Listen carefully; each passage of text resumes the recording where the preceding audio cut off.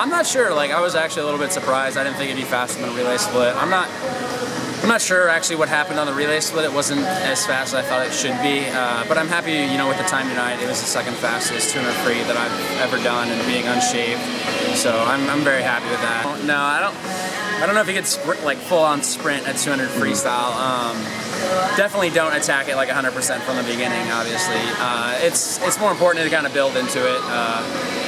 You know, kind of, I don't know, if I would give you a percentage, maybe like 90% at the 100, and then it's pretty much all out. I don't know, I flip back and forth. I kind of like having the 200 first and then focusing on like a shorter distance, because you know, now I could just swim 3 100 freestyles.